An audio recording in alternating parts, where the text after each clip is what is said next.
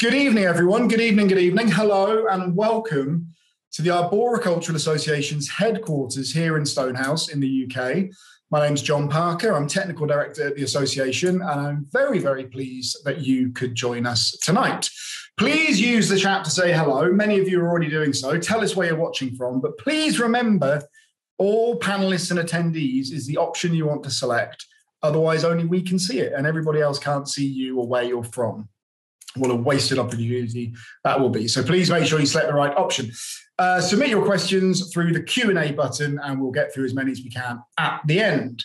We have got a very exciting lineup for you tonight, which will be all about community engagement with trees, with presentations from Greg Packman, Sarah Shorley and Russell Miller. Greg will be telling you all about the Urban Tree Festival in his presentation, but I'll also mention it now. You should definitely check it out. Go and look at the Urban Tree Festival website to find out more about what's going on there between May the 15th and the 23rd. This webinar tonight is a sort of early Urban Tree Festival collaboration, which is great. But our webinar next week is specifically intended to be part of not only our normal Wednesday webinar program, but also part of the Urban Tree Festival. We're going to be joined by authors Tracy Chevalier and Jonathan Drury for Tree Stories, Heart, Mind and Soul. As ever, it's free to join and you can register following the link that will appear in the chat now. And finally, I hope you've been following the Urban Tree World Cup, where there have already been plenty of nail-biting matches. Today's fixture is a battle of the chestnuts, horse chestnut versus sweet chestnut. You can vote on Twitter or on our website. Links will be put in the chat. I can tell you it's pretty tight at the moment on Twitter anyway. It's 48 to 52 in favor of sweet chestnut on Twitter, but on the website, sweet chestnut's got a much bigger lead. So if you're a horse chestnut fan, your team needs you. Go voting. So get involved with that, please. And finally, a virtual ARB show exhibitor booking is now open. So if you fancy having a virtual stand at the virtual event, which is coming at the end of this month, then please do get in touch. And again, you can find links and such like on the chat. Right. We're soon going to be hearing from Sarah and Russell. But first of all, I'm very pleased to welcome back to the association's virtual stage, Mr. Greg Packman. Greg, it's over to you. Thank you very much, John. Cool, right, so yeah, as John very kindly mentioned, I'm here talking about the Urban Tree Festival, but it's also talking about, community tree festivals themselves, but also online events. So kind of starting off, so really what actually is the Urban Tree Festival? Well, although the name does describe it very, very well. It's essentially a community-based celebration of urban trees. And it's specifically about urban trees rather than rural, woodland or forest. And it's predominantly aimed at connecting people with their local urban trees. Because as more and more people live in urban areas, even though there are a lot of trees in urban areas, people really have never been more disconnected from trees and tree knowledge and access to nature and trees as well. So it's aimed as an event to really bridge the gaps between communities and to engage them with their local urban trees. And it started off quite a few years ago as London Tree Week, which was a more official event, I think run by the Greater London Authority. But when they sort of ceased to run it, a few of the group's founder members decided to keep it going, and it became the Urban Tree Festival, which started off as just like a day and weekend event, but it's actually grown and become much more successful. And if I've got this wrong to any other organisations or groups, and apologies, but it's one of the few or only events dedicated purely to celebrating urban trees. Well, I know that you have, obviously there's National Tree Week and various other events. They cover trees all across the UK, but this is specifically and only for urban trees. Sort of the trees in streets, urban parks and urban woodlands, because as I mentioned before, although we all have a lot of these in our towns and cities, there's not a great deal actually going on, or historically hasn't been, to really sort of promote and celebrate these trees. And while we started off doing real life events, sort of guided walks, group presentations, indoor activities, last year, like the rest of the world, we were forced to transition to an online existence. And actually it proved to be a really successful format last year. because it meant that rather than just reaching London, where we started, we were able to reach all across the country and internationally, and much like the Arbor Association webinars. And also where people have accessibility issues or financially can't always afford to get involved in these things, all of our events were free, and it meant that people could access nature where they could from their living rooms, from their computers. So sort of looking at why the Urban Tree Festival works, why it's been successful. In recent years, especially in the last sort of 5 or 10, there's been a really growing awareness of urban trees and their importance. I'm not going to go into any detail about why urban trees are important. I think everybody here probably knows the reasons why. But as more and more people live in urban areas, and that is something that's predicted to increase dramatically over the next 50 years, you could argue that the living conditions of urban areas are going to be even more important. And trees are one of the best and cheapest ways of improving urban life in urban areas. So raising that awareness and connecting those people is really, really key and crucial.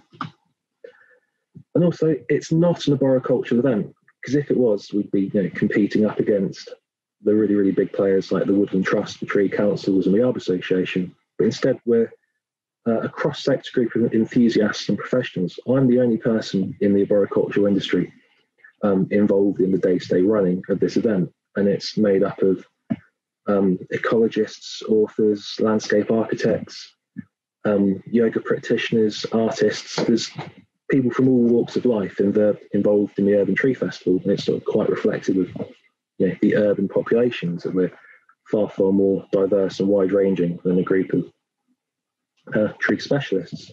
Although, of course, keeping that knowledge there is very crucial as well. But what I think also is very important is it really bridges a gap between communities and professionals and shares tree knowledge. Because there are sadly too many examples where relationships between the public and tree professionals can be very antagonistic. Be it a resident wanting a tree cut down because it's blocking their TV signal, or a local group who really don't like their council anymore because they felled some of their local trees for whatever reason. Whereas this provides a format and a platform for community groups and professionals to interact away from those work conflicts and actually sort of build bridges and share knowledge. And it enables people like myself to talk to tree enthusiasts and non-tree specialists to sort of give them a tree management and local authority perspective. And then also, I've been in the industry for 10 years or more than that. So I've got an arboricultural focus in my thinking. And there's times where I might not always appreciate what the average member of the public might think. And we have, because of our arboriculture involvement, it's really enabled that sort of sharing of perspectives and knowledge. And it's something that's worked really, really well. And also, this is really important, is that it connects not just professionals and members of the public, but it connects groups and individuals to each other. Through our events, we've managed to connect various sort of tree groups across London, across the country, to each other, who can sort of help each other and share knowledge, as well as meeting a really, really good group of individuals who are really into trees. I think it's one of Ted Green's favourite phrases is a friendship formed under a tree lasts a lifetime, or something along those lines.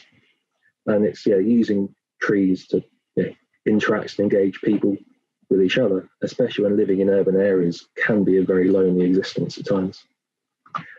And we're very fortunate to have had great support from the Arbor Association, the Woodland Trust, Greater London Authority, Tree Council, Trees for Cities in helping us connect the public to urban trees.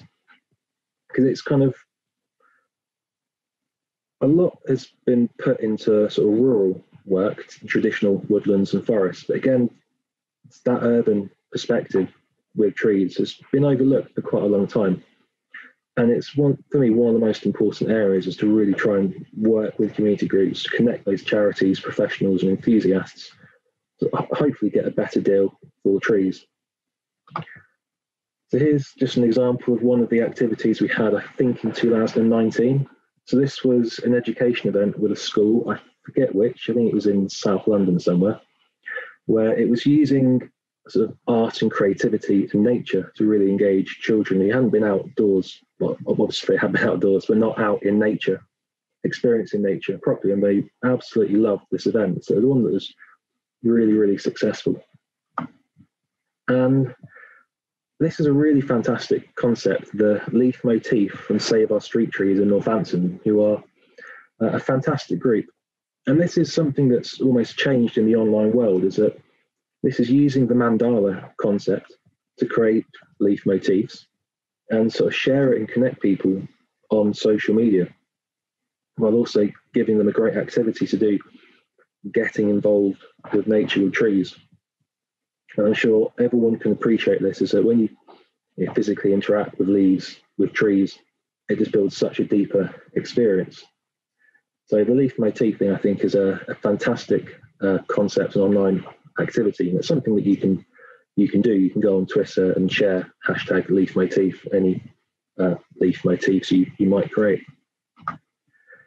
And then this was an event that we ran again back in 2019. That was our last physical Urban Tree Festival because of coronavirus and lockdown. And this was a walk in South London, I think in Southwark, where they had planted out a new road full of Yoshino cherries. And in this example, the lady just to the right of the middle with the hand gestures, she's a local councillor. And in that group, we had the councillors, we had members of the public, and we had tree professionals as well. And this is one of those seemingly few and rare occasions where those three groups, tree professionals, the public, and local councillors, can actually interact in a really, really fantastic way, where there's kind of no other issues. They're all there celebrating trees, and it just builds those bridges. And the flowering on Yoshino cherries is always a crowd pleaser.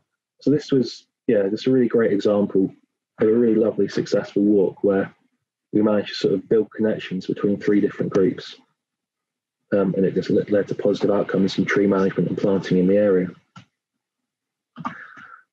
And my bit's only quite brief today, but just an example of the range of events that we're going to be running over the tree festivals, that we have a daily Tree Rings webinar series on a whole variety of themes, including access to nature, tree blossom, like Yoshino cherry, trees and climate change later in the week, as well as campaigning for trees as well. And that's been a huge part of the urban relationship with trees in the last few years, is the rise of these campaign groups. And some of them, like Stag in Sheffield, Save Our Street Trees in Northampton, have actively really positively changed the way that their local areas' trees have been managed. And I think in the case of Northampton, it's actually managed to get a new tree officer in post, or that's the plan at least. I won't talk about Tree Musketeers, but because Russell will be talking about them. But where these campaign groups have worked, it's actually delivered a better result overall for tree management in those areas, which I think is fantastic. And very sort of related to this presentation is that our headline event this Saturday, 6 p.m.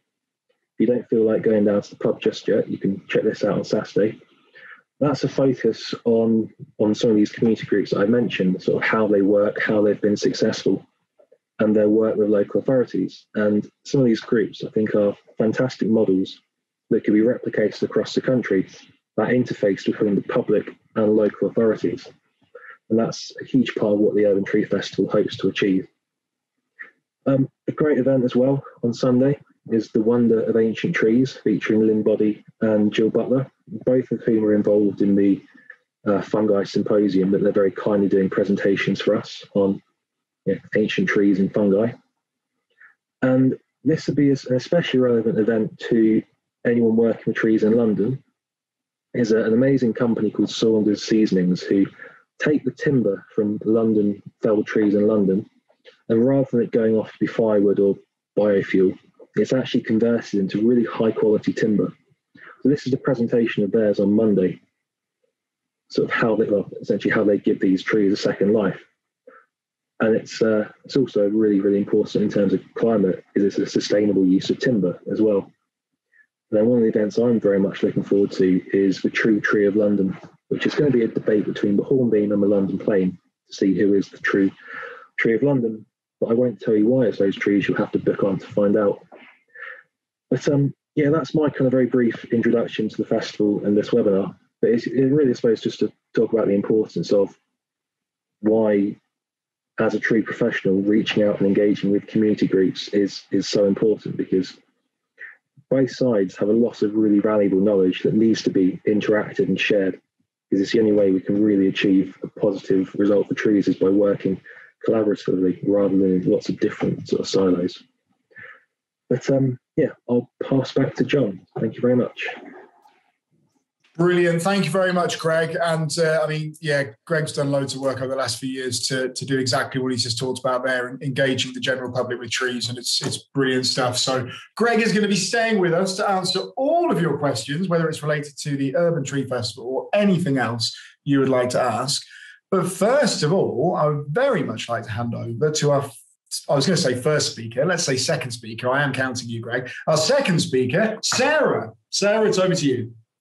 Well, I think it's been really nice to follow on from Greg, who's covered a lot of points I kind of want to raise as well around that community engagement, everyone coming together, partners on both sides. But just to cover who I am, I'm Sarah Shorley. I'm Urban Projects Officer at the Woodland Trust. And my role is really around connecting people and trees, just like Greg's been talking about just now. For those of you who don't know the Woodland Trust, we're the UK's largest woodland conservation charity. We turn 50 next year, and the Trust was born from a community-led campaign to save a local woodland. And really, over the past 5 decades, we've continued to work with communities to campaign on a range of issues for woods and trees.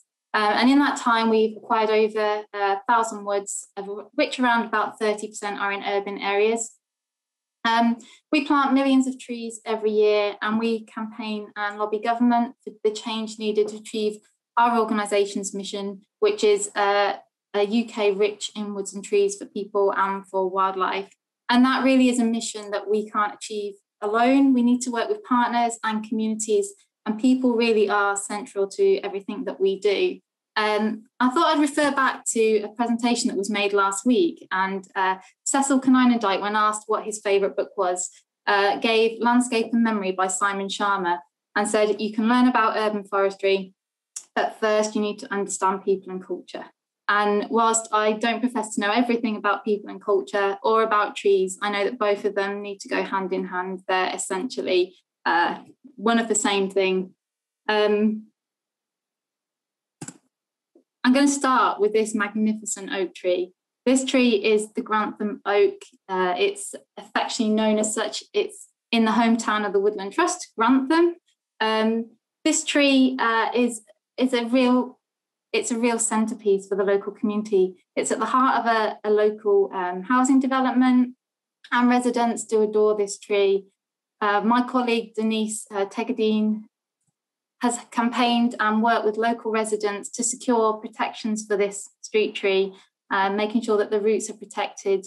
She noticed that utilities companies were working close to the tree, and cars were parking on the roots. And I think that's a symbol of how we've come to kind of lose that connection to trees. We've lost that sort of respect for the fact that they are living beings, and you know, we park on them, we mow and trim them. We've kind of lost that connection to them as living beings. And the Grantham Oak's a really nice example of how we've worked with the local community in Grantham and with the council to secure better protections for this tree.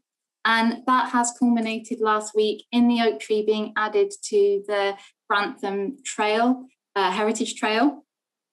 This sign affectionately says Grantham's oldest resident, and I think that sums up really well what trees are. They're our residents, they're our neighbours. We look at them every day from our windows, hopefully, if we're lucky enough to have trees on our streets. And residents, I think, is a good way to consider them, and definitely the way we feel that communities feel about their trees from the campaigns that we see them running. Whilst the Grantham Oak is a lovely story of affection and celebration of a tree, and Grantham Oak actually won our Tree of the Year competition last year, this is the Happy Man tree in London, also very affectionately regarded by the local community. The Happy Man tree won our Tree of the Year competition, but was sadly felled shortly after this photo was taken and after winning the competition. It was felled for a development that the local council had secured. And the developer actually owned up and said, if we'd known the strength of feeling for this tree when we were designing our scheme, we would have designed this tree in from the start. But unfortunately, the strength of feeling from the local community wasn't understood. And as a result, that tree was lost. And I think it sends a really powerful message for talking to people and understanding how they feel about the trees on their doorsteps before we step in and take them away or manage them in a way that the local community don't understand. So, the Happy Man tree is a really good example of where my remit at the Woodland Trust often begins, and that's often at the point of conflict. Often at the point where a decision or an action involving the loss or retention of a tree or a group of trees is the cause of dispute, upset, anger, and a whole range of other emotions. And in fact, Woodland Trust receives hundreds of inquiries every year from concerned members of the public who turn to the Woodland Trust for help.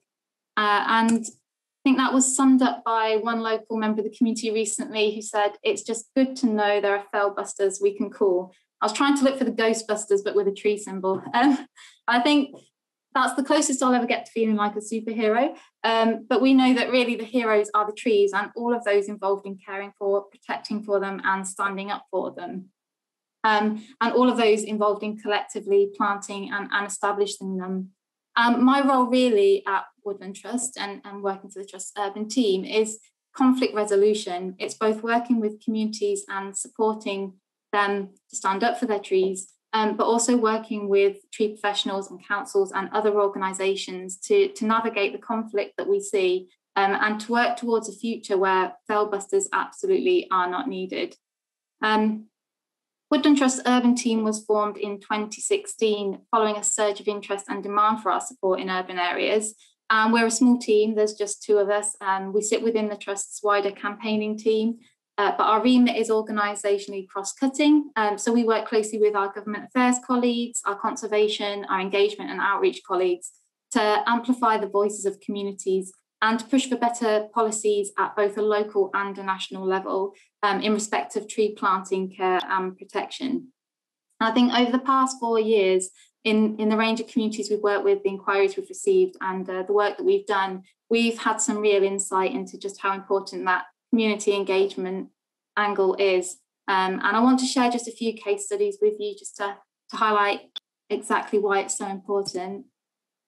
Many of you may recognise some of the pictures here and will have heard of the controversial street tree felling in Sheffield. The surge in interest for our support in urban areas was largely primarily triggered by the mass felling of street trees in Sheffield, known as the Sheffield Tree Massacre. I think the pictures here really sum up the feeling that arose in Sheffield and the strength of feeling that residents demonstrated towards their trees. In Sheffield, over a period of 5 years, more than 5,000 street trees, many of them healthy, were removed as a result of a PFI contract between Sheffield City Council and its contractor, Amy. Ultimately, it came to light following a series of freedom of information requests that around half of the city's trees were due to be felled during the life of the contract, around 17,500 trees in total. And local residents decided that, that could not happen. So they formed local campaign groups and established those across the city. And those were eventually coordinated under a united group called STAG, Sheffield Tree Action Group, who Greg referred to in his talk. STAG formed in 2015 and really led the campaigns in Sheffield. And the Chelsea Road elm here is just one of the trees that they managed to save through their campaigning. The Chelsea Road elm is home to a rare white letter hair streak butterfly. And this event here was just one of a number of events and creative ways that the community came together to celebrate and raise awareness of the issue.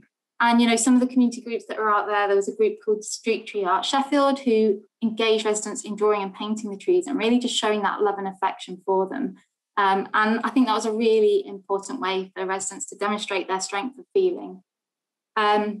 Just for a bit more context, in 2017, the Forestry Commission began an investigation into the legality of the fellings in Sheffield, and in 2019 published the results, which fell short of a legal challenge, but was highly critical, and for good reason. And the Vernon oak, which is a famous tweeting tree in Sheffield, is a good example of why.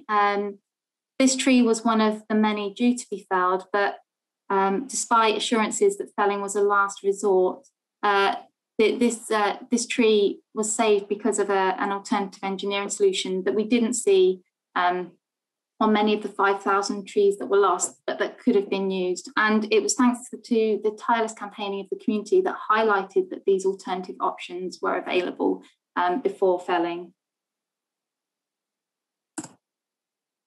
But from where we've come from, that place of conflict and strength of feeling, a new street tree partnership was formed in 2019 to look at ways for the council and the community to work together with Amy and organisations including Sheffield and Rotherham Wildlife Trust and Woodland Trust to look to a more positive future for relationships in the city and tree management.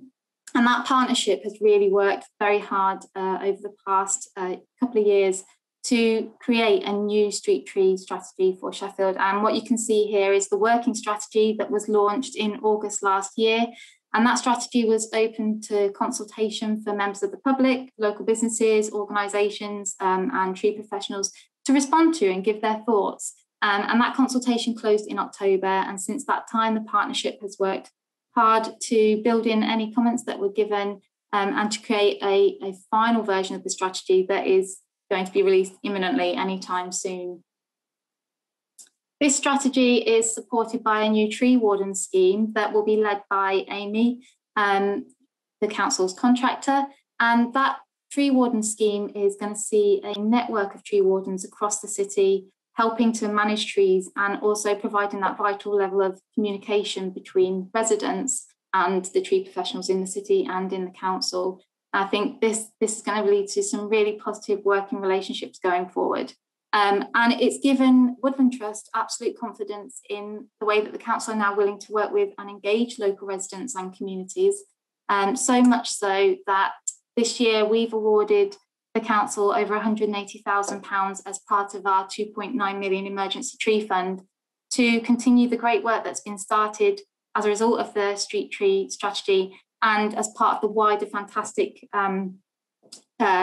tree forestry work that's happening across the city. And that funding will be used to continue to engage community groups and to engage them in the future management and care of the city's trees. So this is a really exciting position to move from that position of conflict through to all parties working together to deliver some great projects for the city. And this is Abbeydale Street Trees. Abbeydale Street Trees is a grassroots campaign group that set up last year in Sheffield. They decided that they'd like to see more street trees on Abbeydale Road, which currently doesn't have a single street tree.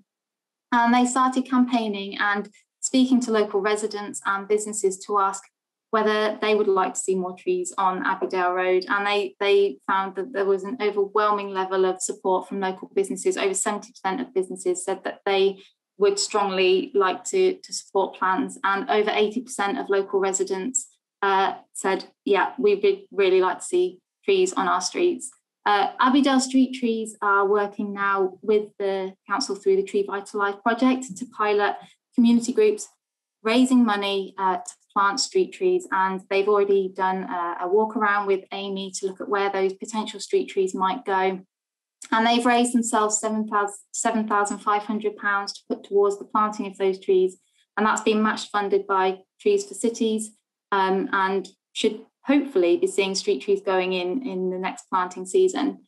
Abbeydale Street Trees went one step further, and they've reached out to local businesses and private landowners along that stretch of road to ask if they might be happy for street trees to be planted. And in this photo here, Abbeydale Street Trees are outside of a Tesco store, just to the right of the picture is a car park, and on the far side of the road is a load of businesses. This was a planting event earlier this year, and I was fortunate to join them and had a fantastic day.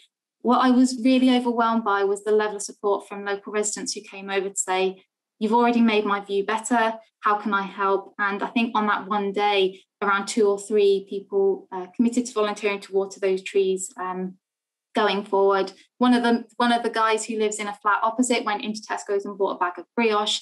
And so many people stopped by to say, thank you so much for what you're doing. So we know there's a lot of support in communities. And I think the fact that it was led by a community group enabled that kind of level of communication between residents and the community, where they felt comfortable coming and speaking and having those conversations. And we're really hoping to see this model carried on and developed elsewhere across the city of Sheffield. And this is Alice in Northampton. Alice Whitehead set up Save Our Trees Northampton in 2016 to preserve, protect and plant trees in the town's highways. Alice had noticed that trees had been lost from her street and surrounding streets without replacement. And in fact, she went on to find that 58% of street trees have disappeared in Northampton over the last 50 years without replacement. And Alice decided she wanted to do something about this. So she started consulting with her local councillors and MPs and held a range of events on her street to raise awareness amongst her local residents. She applied to Woodlands Trust for one of our street tree celebration packs and got a nice set of bunting and whatnot to support her events. And through her campaigning, she found that there was support on her street to plant more trees. And over the last 4 years, we've worked with Alice and tree consultancy Woodland Dwelling Limited to navigate borough and county council processes in order to secure the planting of 21 trees on Alice's street. It wasn't an easy process. It was quite a complicated a couple of years trying to get those trees in, but it's been hugely successful and has provided some great learning to take forward. The Highways Authority have adopted those new trees as an asset, and Alice has also created a network of local tree wardens who are now going to care for those new tree plantings. Alice has also set about changing policy in Northampton for the better, and at the full council meeting in November last year, we went along with Alice, who put forward a case for the council to develop a comprehensive tree strategy that will commit the council to more resources for trees in the town, and councillors voted unanimously in favour of it, and we're now going to be working with Alice to ensure that comes to fruition. We're really hoping potentially that through the next round of Woodlands Trust Emergency Tree Fund, we might be able to support that work in Northampton. Please do go onto the Urban Tree Festival's website and find out more about Alice's work there and about Alice's leaf motif. I can't wait to do that myself. But yeah, you can read more about what Alice is doing at the Urban Tree Festival and watch a really nice little short film that we've made about her as well. And this is Roger Parkinson. Many of you may be familiar with Roger. He came and did a talk last year. Roger continues to work really hard to bring the council and communities together in Wakefield, as well as schools, businesses, other community groups. And this is a photo of Roger at Ecclesfield High School planting a new hedgerow with Year 7 children.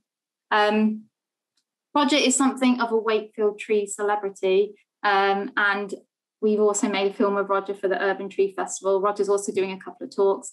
In Roger's 10-minute film, he talks really about how he's bringing the council and the community together to plant and protect trees across the county, and I'd really encourage everyone to go and watch that. And we've been really delighted to see that Wakefield Council are absolutely fully supportive of Roger's efforts, and they've sent a lovely video to share with the Urban Tree Festival. And I'm just going to try and play that for you now.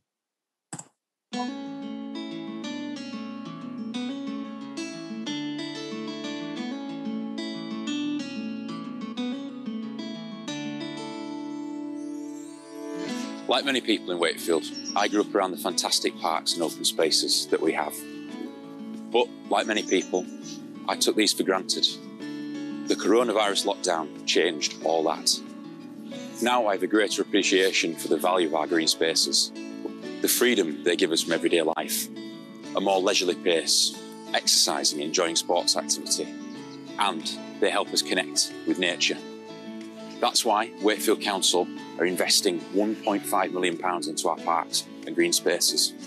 We're recruiting 12 new park rangers, and we're planting more trees and wildflower verges around the district. We want to create a home for nature in Wakefield.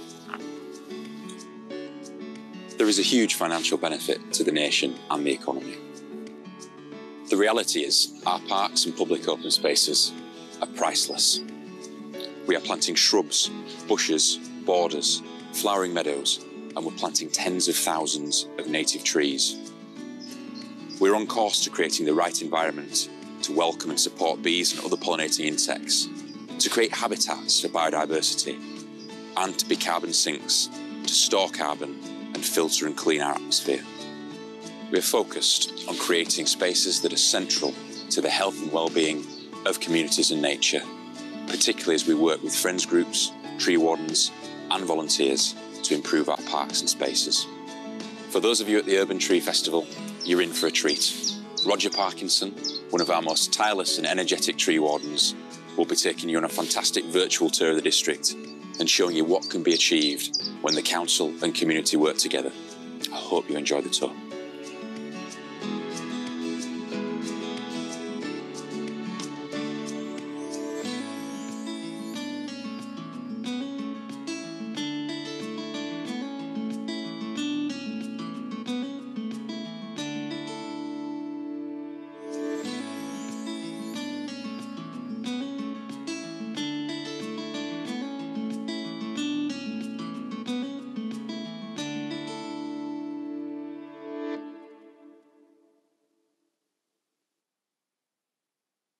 Hope you enjoyed that. And we were absolutely delighted to receive that from Wakefield Council and to see that level of acknowledgement of just how important tree wardens and community groups are in delivering action for woods and trees in local areas.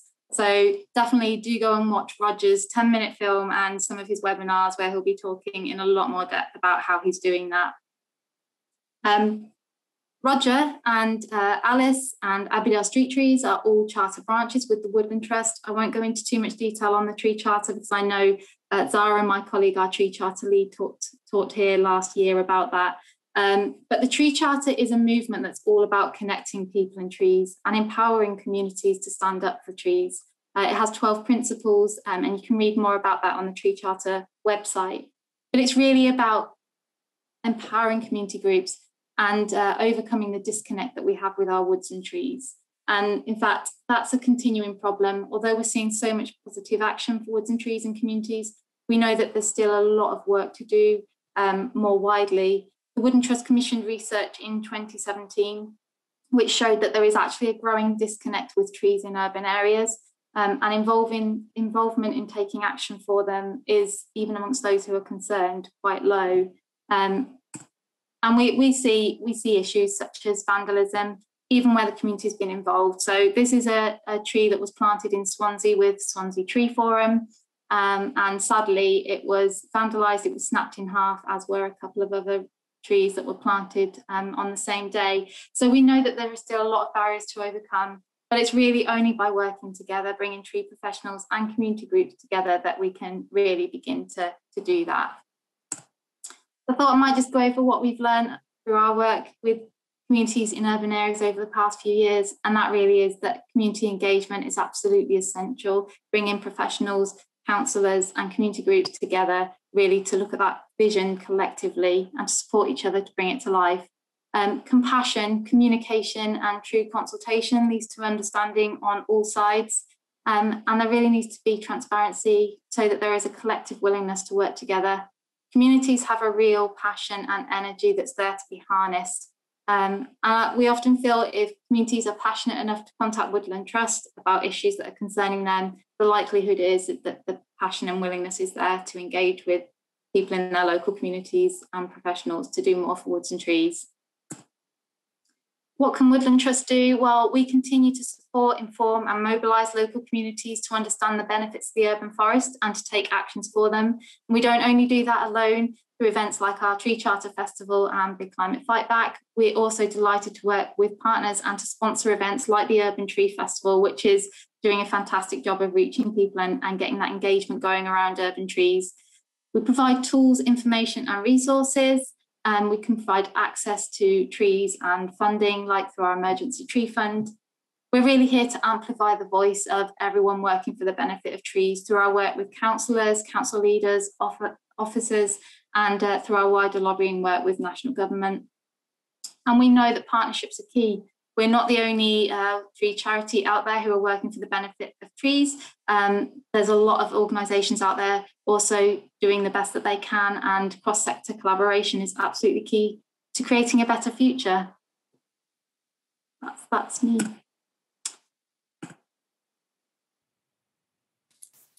Thank you very much, Sarah. Great stuff. And of course, if anyone's out there wondering what other kind of hardworking charities there are that look after trees, we're a charity too, of course. We're a charity. We're just a little one, but we're a charity. Brilliant. Thank you, Sarah. Really good stuff. We've got great questions coming in, lots of chat going on, all good stuff. If you have any more questions, please send them in. And if you're aiming them at a particular person, then please do say who you're aiming those questions at. And now, any moment, as if by magic, we're going to see the lovely smiling face of Russell. There he is. I wasn't worried at all, Russell. It's all fine. I'm very, very pleased to hand over to our third and final guest, Russell. Over to you, sir. Thanks very much. Excuse me. Thank you, everyone. Really great to be here. Let me just see if I can share my screen, which hopefully I can. And hopefully you can now see a presentation. So, yes, Tree Musketeers and community arboriculture. I'm going to talk to you this evening about 20 years of a community group called Tree Musketeers, and what we've invented I like to call community arboriculture. I'm a professional arboricultural consultant like Greg. Greg works as a tree officer. I work independently.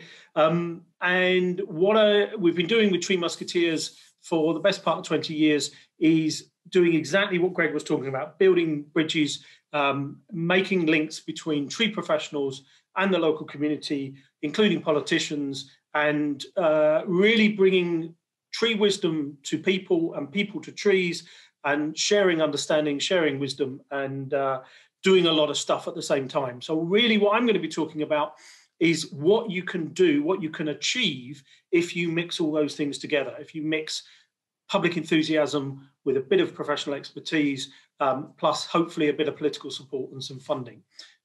So it all starts with seed. So we collect seed from local trees.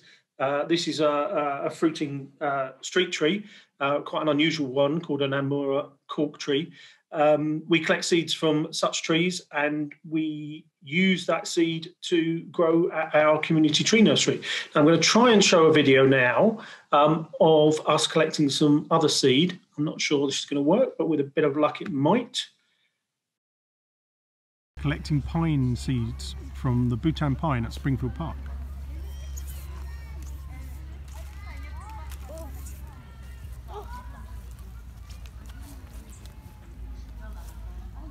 Ta-da! So that was just a little snippet of collecting some pine seeds from one of the trees in the park. So we collect them from street trees, we collect them from parks, and they are then used to grow on trees at our community tree nursery. The significance about collecting tree seed is that if you grow trees from seed, particularly local seed, they're more likely to be suited to local conditions. There's an ice cream van going around at the moment, so I hope you can't hear that. But if you can, I can't get you an ice cream. But the other advantage of growing trees from seed is that they've got greater genetic diversity and therefore greater disease resistance than cloned trees. Quite a lot of trees that you might find on streets are specifically created street tree clones. And although they have their place, because the reason why those clones are used is usually because they're particularly suited to the challenging environments of a street tree. If you're going to grow stuff in parks, you probably want to be avoiding clones where possible and getting greater genetic diversity. So this is Hackney Community Tree Nursery. It holds around 1,000 trees at any one time, approximately of which 100 are planted out each year into Hackney parks. And there we tend to specialise in unusual trees like native black poplar, conifers, rare sorbus, and fruit trees. Reason being, you can secure the broad range of native trees reasonably easily from other nurseries, or indeed the Woodland Trust. And as a small nursery, we might as well specialise in stuff that is a bit harder to get hold of.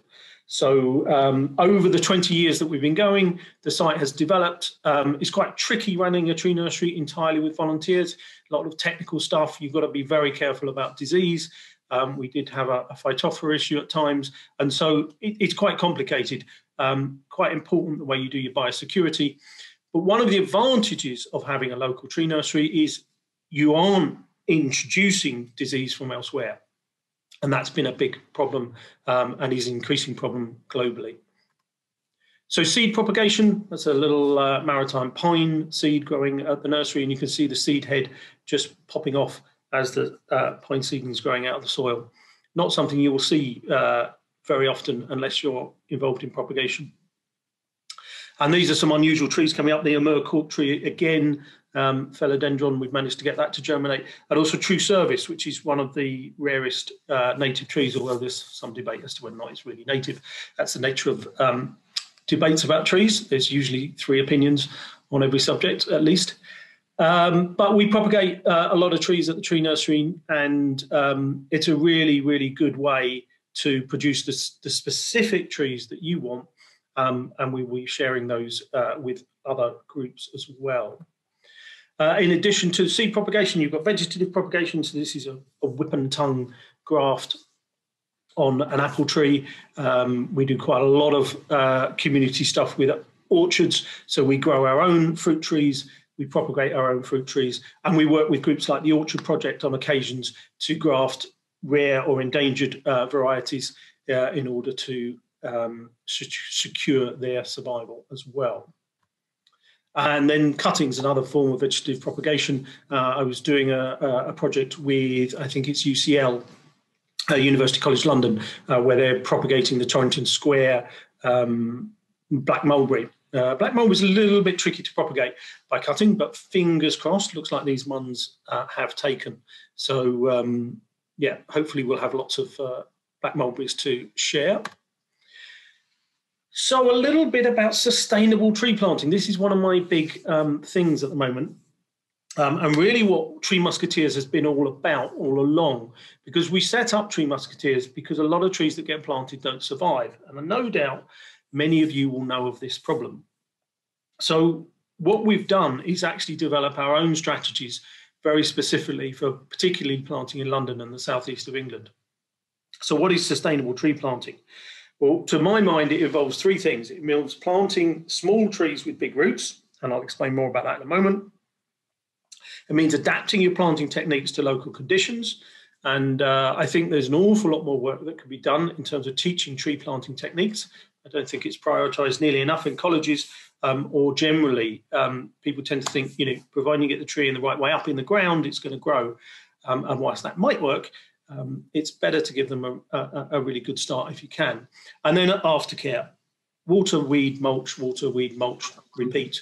And I shall go through each of these items because they're quite important. So just a little bit about small trees with big roots. This is a seedling. So it has what you might call a 1-to-1 root to crown ratio. In other words, it's got a few leaves, it's got a few roots, and they're roughly equilibrium. I'm amazed. I don't think this is taught in colleges. I'd be really interested if anyone who's studying arboriculture has actually been taught this. I'd love to have that feedback because I'm not sure it is taught. So here you've got a commercially grown heavy standard. Because commercial nurseries are commercial, they have to make money. They necessarily save space and save compost by growing big trees in small containers. And so you end up with a root to crown ratio of approximately 1-to-5 or more than that. And that means these trees are going to take a long time to establish an equilibrium. And during that time, they're going to be more vulnerable to drought stress. And because of that, they're going to be more vulnerable to disease. Whereas at Tree Musketeers, because we've got our own tree nursery and it's run by volunteers, we grow light standards, in other words, slightly smaller trees, in large pots, which gives you a much better root to crown ratio. And we have a root to crown ratio of the stuff we plant of about 1-to-2.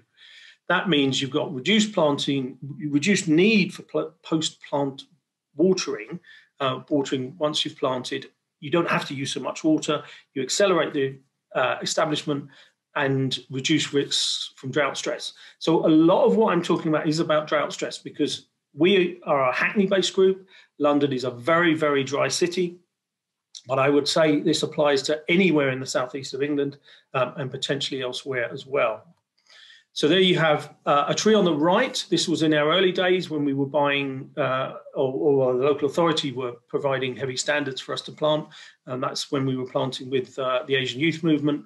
And on the left, there's a tree that we rescued actually from the Olympic site when the 2012 Olympics was being developed. And we grew that into a light standard.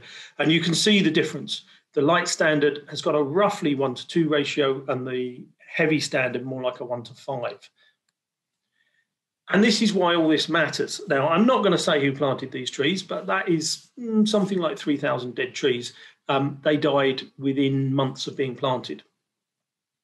The reason why that happened is because it was not planned for drought. The planting that was done was not mulched at the time. It was mulched afterwards, but the trees were pretty much dead by the time that happened. So my point here is droughts happen in southeast England. They're not a surprise. You have to plan for drought, and you have to adapt your planting techniques for those local conditions. And that's what we've been doing for Tree Musketeers for about 20 years now. So planting techniques for a thirsty planet. Plant small trees with big root systems. You all got that now because I've just explained root to crown ratios. Second part of planting techniques for a thirsty planet is dig a hole that fits the tree. And I'll explain that in a moment. And then remove the grass. I'll explain that too. So dig a hole that fits the tree. Surely that's obvious. Well, not exactly. If you're taught how to plant a bare-rooted tree, you've generally been taught that you need to prune the roots to make sure that they don't end up going round in circles in the tree pit when you dig your pit. Now that's true. You don't want roots going around in circles. And if you dig a hole that's not big enough, you do want to cut the roots to make sure they're not going around in circles. But why not just dig a big hole? It may not be practical if you're contract planting and you're on a piece rate, but volunteers love to take time and look after their trees. So this is what we teach. If you've got a long root that isn't going to go in a square hole, we'll dig a trench for it. It gives you more root, it makes it more sustainable, and your tree is less likely to struggle for lack of water, and it's going to have a much better root to crown ratio from day one. So there's one of our lovely volunteers, Sharon, digging trenches for her Sakura cherry tree roots. And then create a nice big weed-free zone around the tree.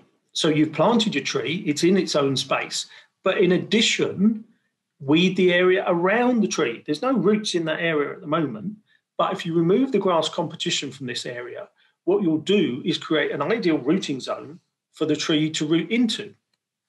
Add mulch to that root-free zone, and you've got an optimal root development area for lateral root development. So these are all the techniques that I've developed with Tree Musketeers, applying arboricultural knowledge to the problem of planting in London, problem of planting in drought areas, and it massively increases the ability for trees to survive drought. And it's all about this combination between expertise and dedication that you get with volunteers. And not to forget watering. Obviously, watering is crucial if you're planting anything other than whips. If you plant whips, small trees, there's a different system. You're basically dealing with competition as your primary mechanism for making sure the tree survives. But if you're planting larger trees, you've got to go back and water them because they're going to have a poor root to crown ratio, and you've got to help them establish. And the key to understanding tree watering is start early. Spring of the first season is the crucial time. You've got to get the tree adapted and growing well in its first season. Don't wait.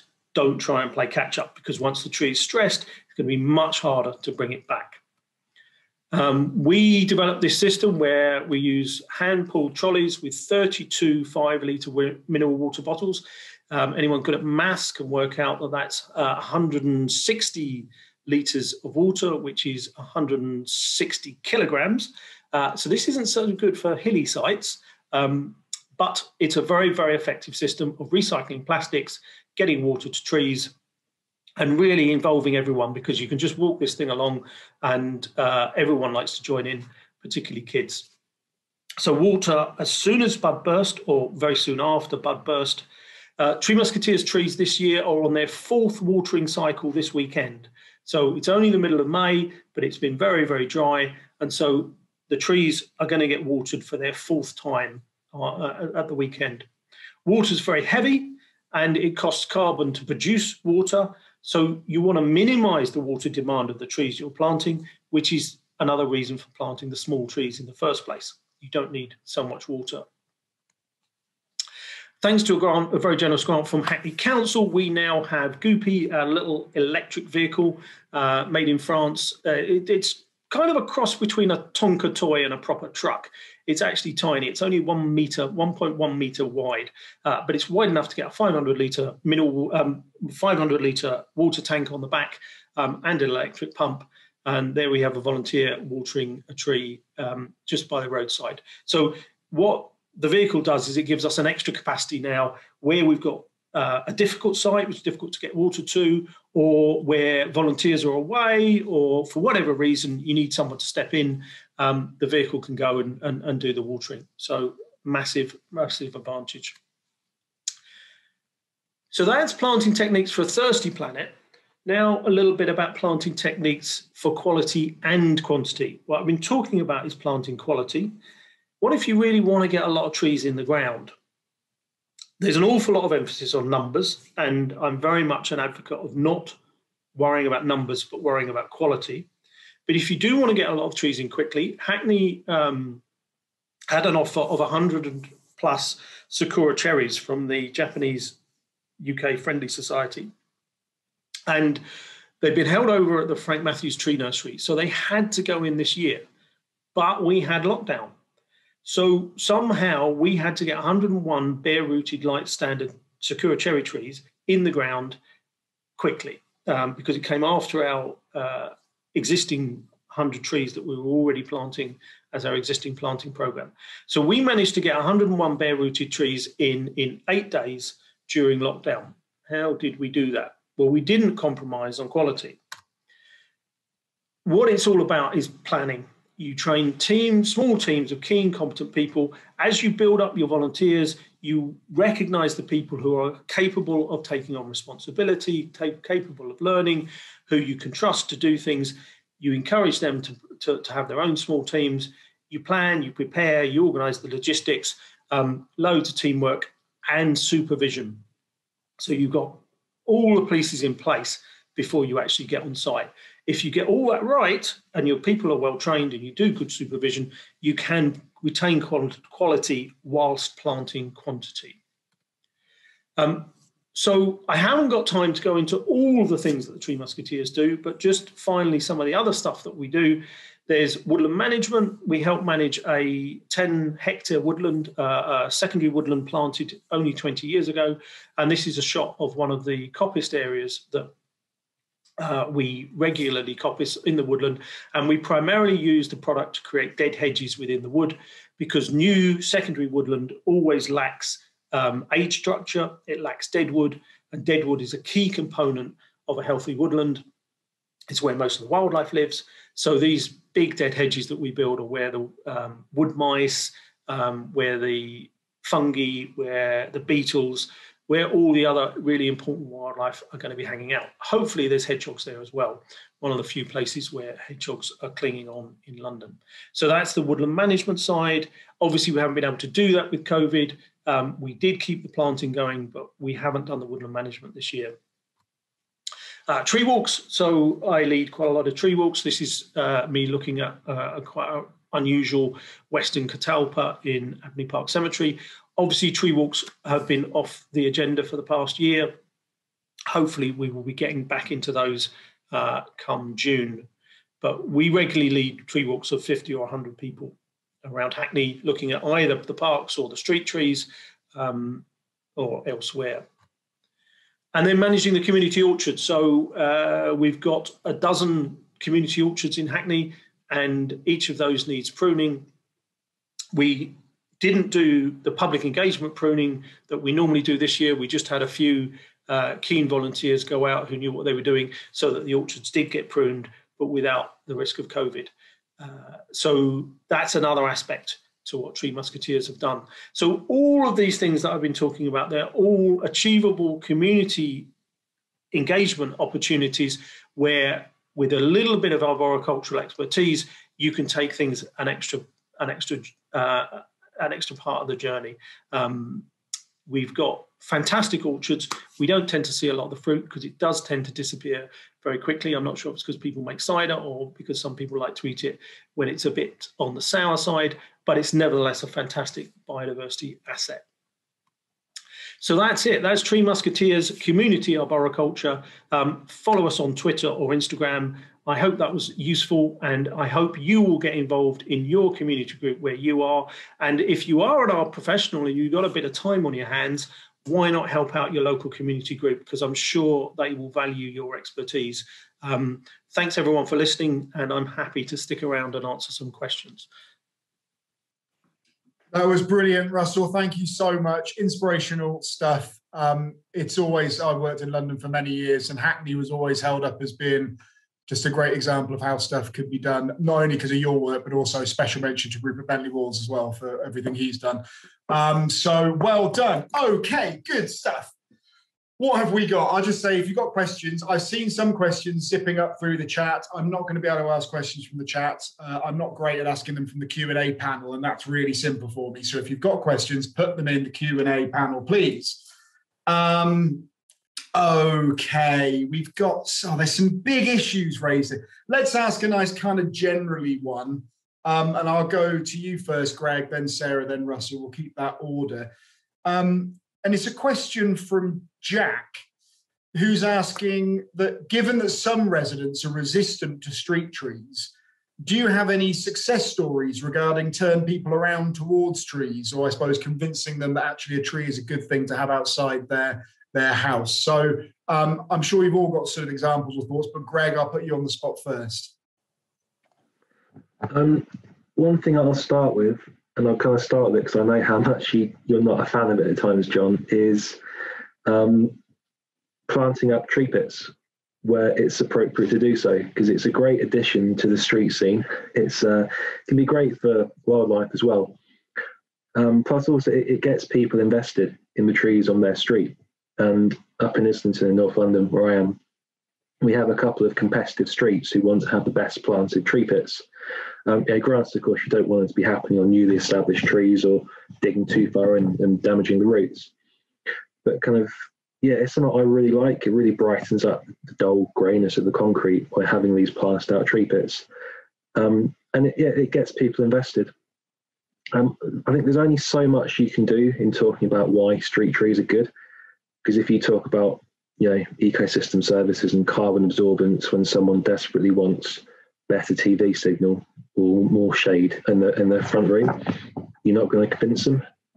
I think getting people involved in planting, especially children in schools, gets them invested in the tree. You'll always have people who want the driveway, who want the extension, who want the reception, but engaging people in the actual planting and sometimes selection of the trees, I think is a great way to go about. Thanks, Greg. I should say I'm not universally against planting in tree pits. What I saw a lot of in London was when you plant a new tree, a street tree, you put your mulch around it, it would be all set, and then well-meaning residents would take away all the mulch, get their spade in there, really start digging up that tree pit, sometimes into the root ball, and then planting climbing plants in there because it looked pretty. And that's just not always necessarily the best thing for the tree, is the only thing I'd say. So liaising with a local tree officer is always a good idea. Okay, thank you, Greg. Sarah, any thoughts on that question? I guess I'd follow on from Greg and echo similar. I'm struggling to think of an exact example we've been involved in. Often we're engaged with communities who really want those trees planted. But just as an example, Alice in Northampton had to do a lot of engagement on her own street to go and talk to residents and say, how do you feel about this? What trees might you want to see planted? And echoing Greg, it's having that conversation around what species would you want to see and trying to get that support going. And we definitely see those people who don't like trees, and that's I guess where the tree charter movement and trying to engage more people in the benefits of urban woods and trees comes in. But I think it takes those constant constant communication and talking to residents about the benefits of those trees, and maybe giving more powers to tree officers to make those decisions and have those conversations. And obviously we saw in the talk I did that some of the trees in Swansea were vandalised, so it's not an easy win all the time, but constant engagement and communication. And as Greg mentioned, I think starting with young people in schools, some of the work Roger's done in Wakefield is a great example. Thanks, Sarah. Russell, you must have had plenty of experience of people not wanting that tree planted outside their house.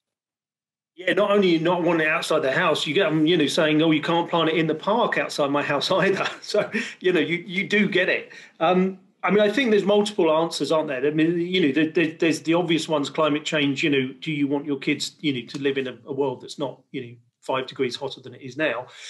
But obviously some people who are hostile to trees aren't necessarily sensitive to those sort of ecological arguments. So another one is, well, it's going to make your house worth more, because, properties with street trees in the streets are usually more valuable. And that can tend to work with the kind of, people who are thinking from a slightly different perspective. Another one is reduced air pollution. The street trees play an important role in reducing air pollution. But I do echo very much what Sarah said in terms of engagement. The more engagement you can do, the better. And the big thing I would really champion for everyone is more power to tree officers. Tree officers, like all local authority services, have been cut very, very severely. And if tree officers had greater budgets and more time, they would do more engagement, and that would greatly improve relations and the way in which trees are maintained. But yeah, there are arguments. I think one of the things about Tree Musketeers, having been around 20 years, once you get known, you have a little bit more credibility. And the vandalism issues tend to be where something's happened and the engagement hasn't been as effective. I mean, that said, vandalism can happen anywhere, but sometimes vandalism is a way of disenfranchised people asserting ownership. Yeah, I'll shut up. Thanks, Russell. I'm hoping we're going to have a nice long talk about tree officers in a bit. But on the other point you mentioned, the using different benefits for different people, I think that's a really important thing about, the trees are multifunctional infrastructure. And it's pretty easy, I find, if you sort of find out what people care about, as I don't know if Rob Northrop's watching tonight, but the social values he always refers to, find out what they care about, and trees will probably be able to be sort of sold to them as part of the solution to that thing. So they're quite an easy sell in many ways. Okay, we've got some very specific questions and some very kind of general questions. I'm going to go with a specific one. We'll throw a specific one at Sarah. Question from Jane. Sarah, does the Woodland Trust give grants and provide support to urban tree and woodland projects in Scotland? Well, we provide a range of support to different projects. So I'd love to find out more about what specifically that project is. And we work across Scotland with community groups. But if it's a community group, our charter programme has grant funding available for communities, and we work with local authorities as well, including in Scotland. So I'd love to know more about that project, and I can find out more information. Thanks, Sarah. And the tree charter has been mentioned a couple of times, but it's well worth a look up. More information for everyone out there about the tree charter. And we did have one of our Wednesday webinars was all about the tree charter. So it's the link. Sophie's pretty good. I'm going to put this challenge. Sophie, see if you can put the link to that webinar in the chat. Sophie's very good. I'm sure it'll appear in the chat soon. Okay, let's go to quite a broad question. We'll go around the same sort of Greg, Sarah, Russell one again. And it's a question from Anthony about how can all trees be protected before any design process, regardless of the actual physical excavations and construction?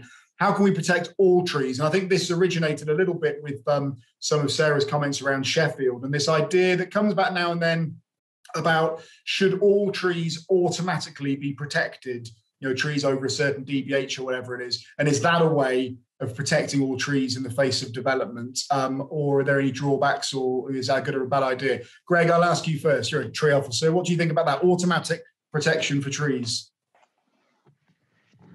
I do like the idea of that. I mean, obviously there's going to be challenges Sorry, my neighbour's kids trying to kill each other in the neighbour's garden. If you can hear shrieking in the background, it's quite off-putting. Thinking up a very difficult answer to a really complex question. Yeah, I mean, I really like the idea of that, and I've spoken to people in the past that I'm not a big fan of tree preservation orders. I don't think they're fit for purpose anymore. I think we need to get rid of them and do a better system, and part of that is increasing the statutory protection of all trees. But it's that of all trees bit, because everyone who works with trees knows that tree removal is part of general tree management, be it thinning to allow new species to come through, or where developments have to happen. I think sadly there's always going to be a bias towards protecting planted trees over natural regeneration, and I think that could be a way to go. I don't know exactly, but yeah, I think it definitely should be recognised in legislation that all trees, in whatever capacity, have stronger protection and recognition, especially when it comes to developments. Because the Happy Man case was the best and the worst example of how a developer went, "Oh, we didn't think it was that liked," and they could have saved it, but they didn't. I think also, picking up the tree officers, my own kind. In the councils, we kind of found the pecking order from highways and from housing. And while they're really, really important infrastructure parts of local authorities, quite often trees will come secondary to road redevelopment or housing projects, and giving local authority tree officers more say in terms of decision making and earlier on. And I think perhaps that will, as a starting point, making sure that all local authorities across the country have in-post tree officers and properly funded tree officers. And I think that, before anything else, can be the real first line to improve things.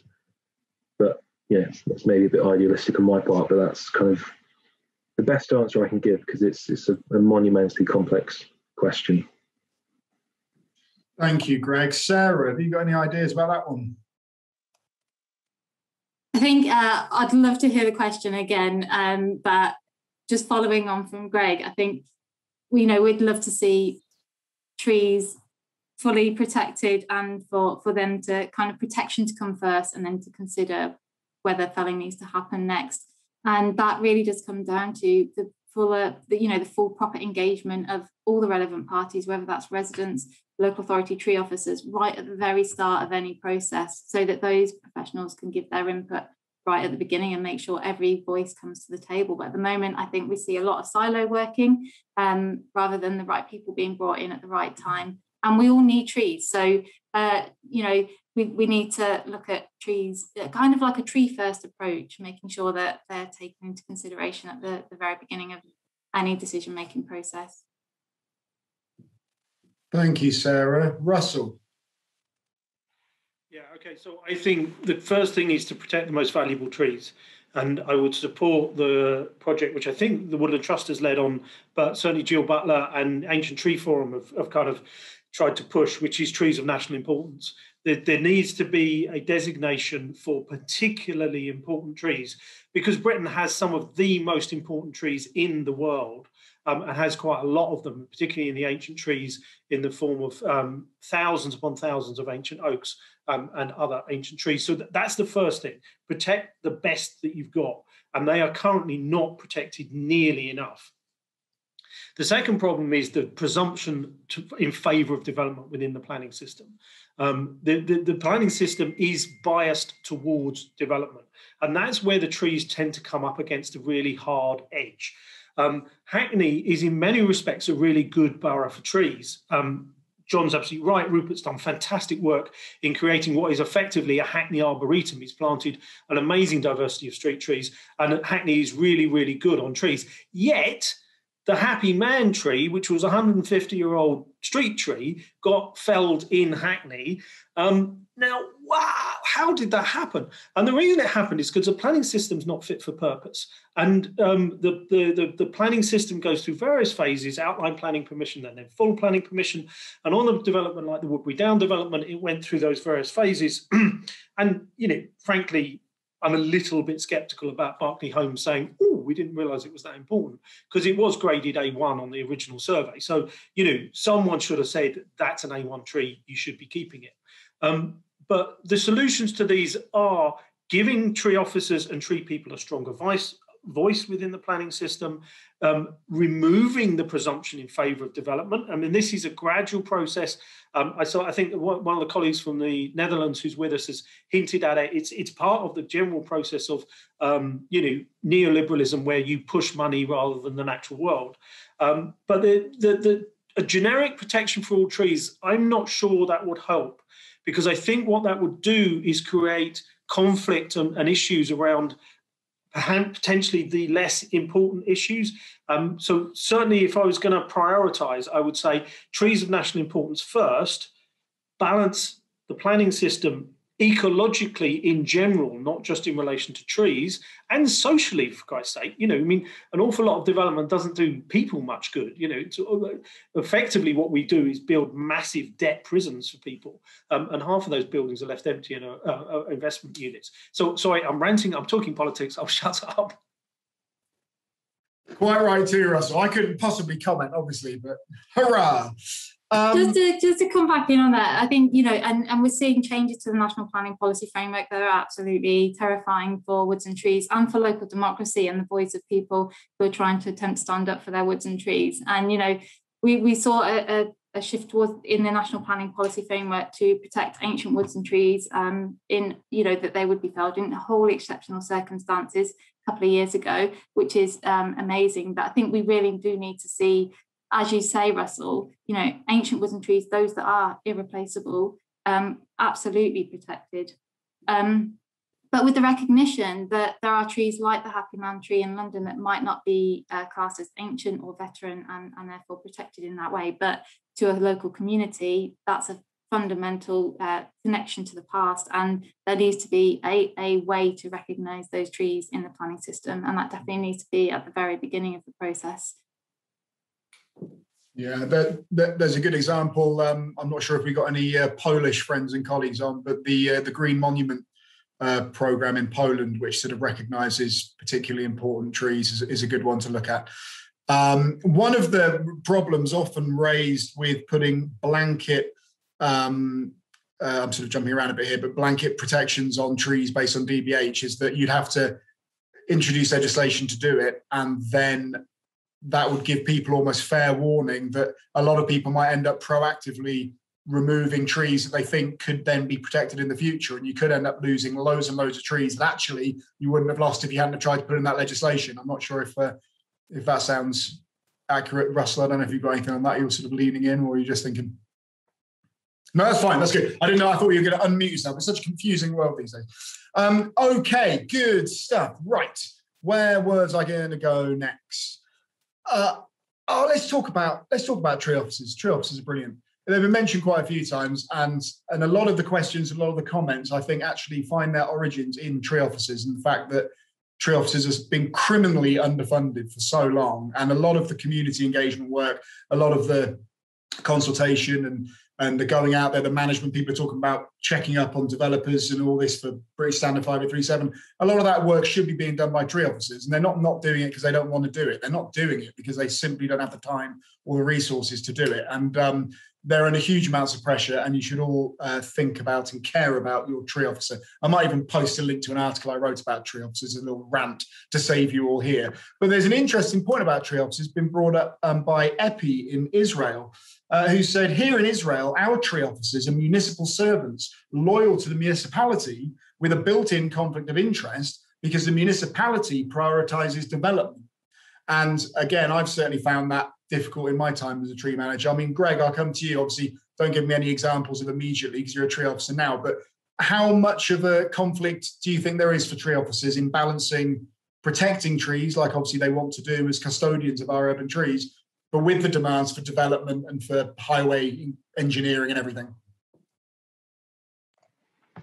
Well, for myself and the department I work in, in the way we approach our job, we have a good degree of independence in the sense that we have our tree policy that we work to, and then we comment on various applications. and we sort of do that impartially, without prejudice, but it's who listens to it afterwards. And more often than not, I say we are not in the planning side, but my colleagues in planning will make their recommendation on a particular development or application.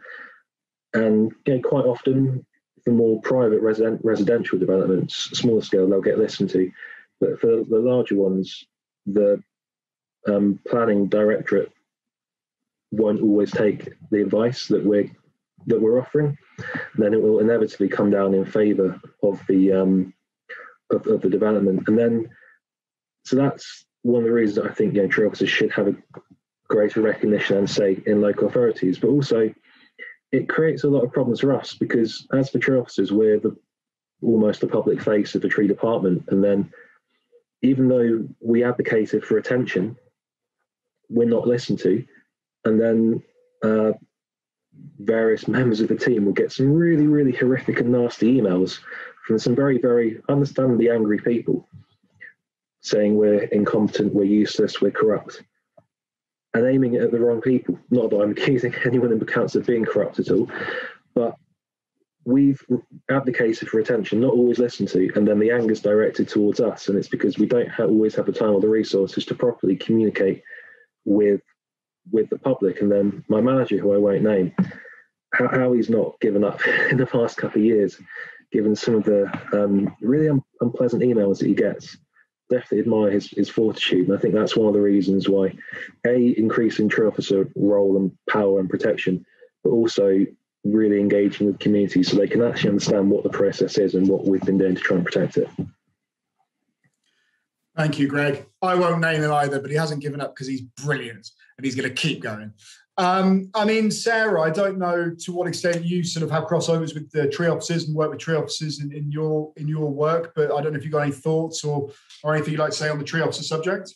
Yeah, I think I'm really fortunate in that I've built a good working relationship with Greg, and if there's any issues, I think I'd be great to run that past Greg. I will pick up the phone, and I think it all comes down to working together and knowing where your level of insight and expertise starts and ends, and who to call for advice and information. But I think in that case, I think we see, I definitely see in my role, tree officers, they, as Greg has said, is that they're facing the public, and the public perhaps don't understand the decisions that are being made. And I think the more we can do to break down those barriers and get that engagement going, and I think groups like Roger's Wakefield Tree Wardens, he is essentially that communication piece between his local council tree department and the local community. And Roger's given me examples of a member of the community calling him up saying, Roger, this tree's being vandalised, and giving him a bit of stick, and he's been able to kind of then go to the council more constructively.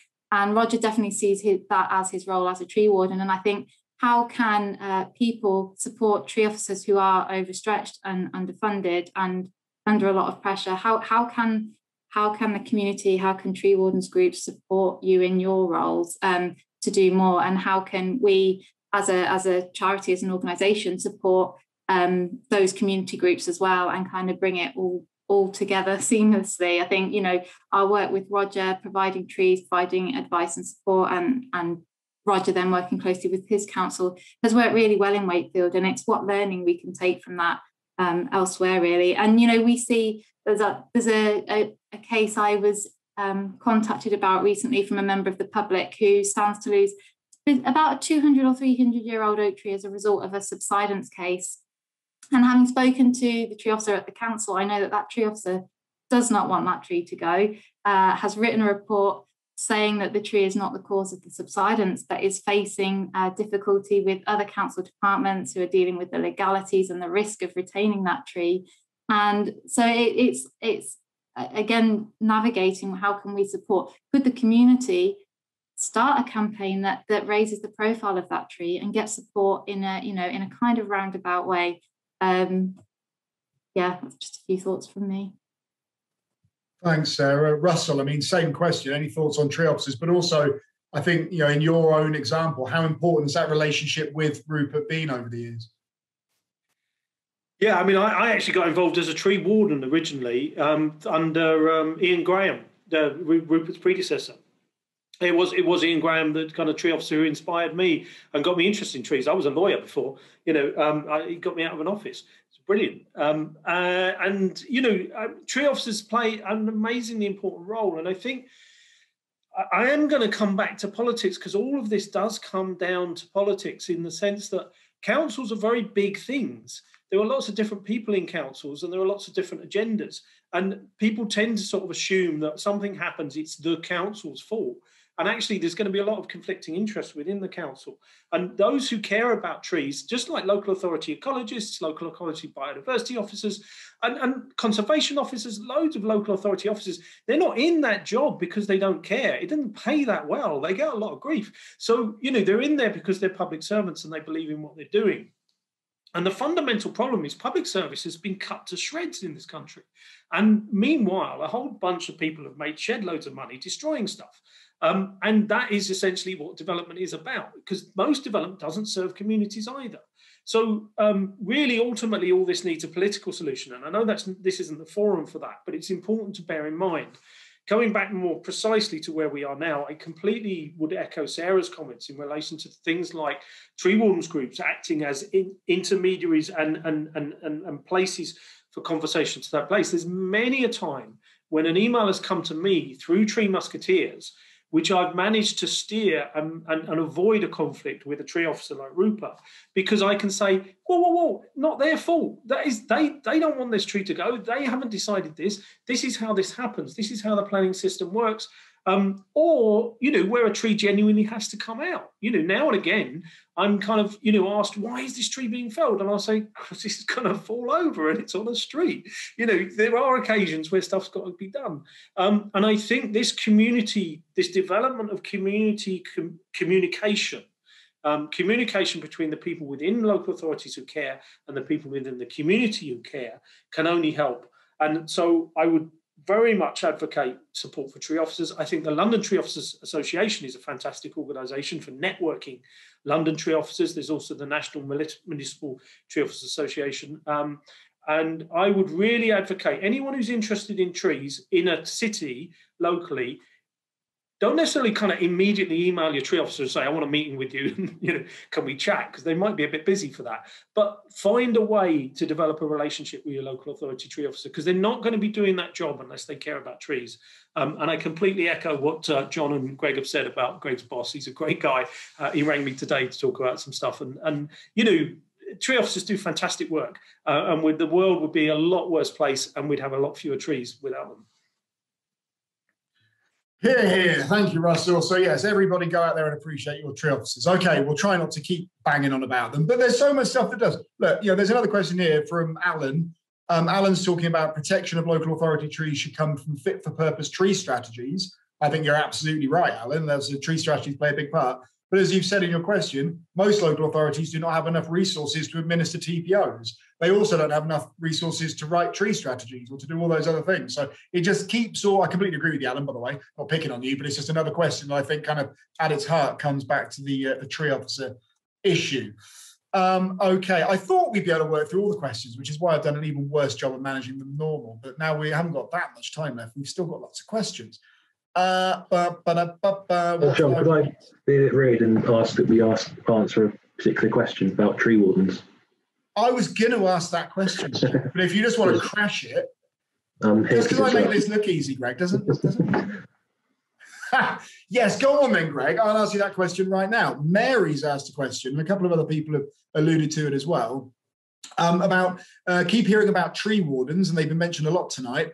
How do you become a tree warden? And someone else has made a nice comment about the fact that tree wardens can often offer a sort of additional bit of communication between the local authority and the residents. So how do you become a tree warden? Greg, you were keen to ask it. I'm going to let you answer it. Well, it's more because I saw it popping up and I thought it was a really great topic.